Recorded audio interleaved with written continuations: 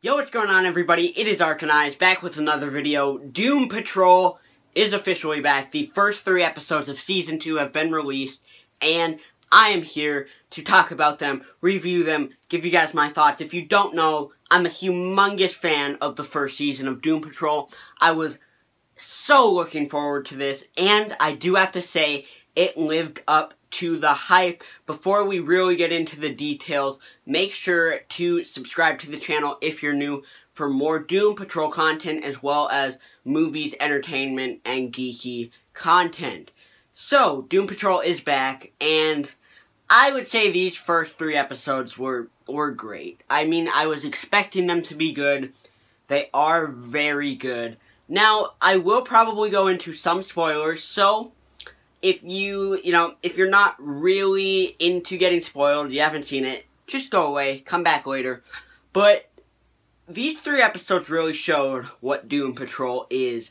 You get that the Niles called their relationship after they've learned he was responsible for all their accidents, but they still are loyal to him because of how much he helped them, and I think that's a really interesting dynamic in the show. Now, obviously, Dorothy, Niles' daughter, is very prominent in these first 3 episodes, and she is quite interesting. We see her, I guess, somewhat imaginary friends that, if Niles wasn't there, could come out, and then the main plot line right now is Niles is finally dying after like 139 years or whatever, because he gave up his necklace to enlarge the Doom Patrol again. And so I think that's quite interesting, all tying it back to the Chief.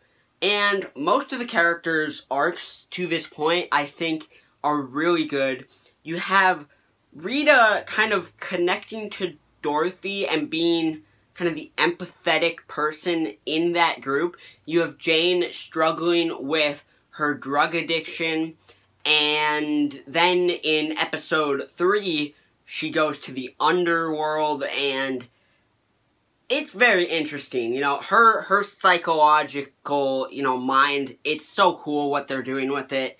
And then Cliff, Robot Man, he is still, like, he's very angry, and they're making that apparent, which is relatable, and I feel for him. He's also just extremely funny. And then, obviously, he does go back to his daughter, which I was hoping for. I was hoping they'd bring back his daughter into this story, and they did in the 3rd episode, so that was pretty cool.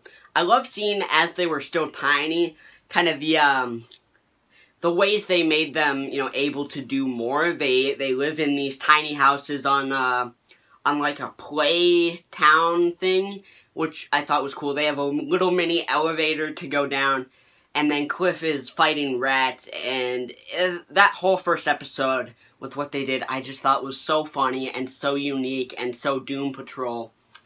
And then Cyborg is having this relationship with another girl, which I guess kind of came out of nowhere, but I do think it's interesting. Cyborg's arc is probably my least favorite of the main cast, but I understand why they are doing it. Now, style-wise, I feel like they kept the same tone as the first season. Everything seems pretty in check.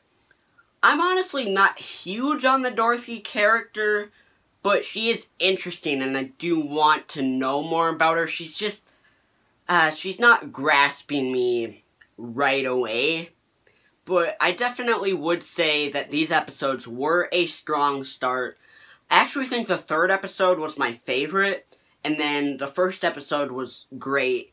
The 2nd episode, I wasn't that big on, with Larry going to his son's funeral and all the other stuff. But it is still pretty solid. So, I would give these 3 episodes as a whole like a 9 out of 10. I mean, they were extremely solid. I just have little issues. If you have seen these episodes of Doom Patrol, do let me know what you think down below in the comments. God, I'm so happy it's back. I will see you in the next video. Peace.